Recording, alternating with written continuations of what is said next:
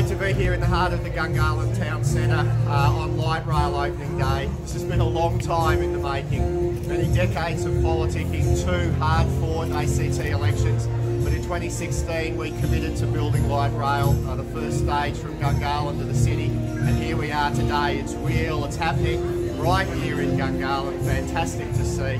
I'm pretty sure that over the rest of this day about 30,000 people will trial the service. Of course, it's free for the first month, so get on board, check out light rail, get excited about a better public transport system for Canberra.